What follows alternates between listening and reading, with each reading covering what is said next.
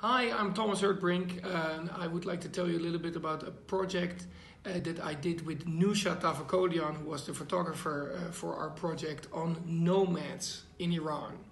Now, like nomads across the world, the nomads in Iran, one of the biggest communities in the world actually, they face a lot of problems. And one of the main problems they face is climate change. What you see in the south of Iran is that the country is drying up, especially along the routes that these nomads would follow for thousands of years. And now they find themselves and their flock without grass, without water. So as a result, these nomads are actually moving towards the cities.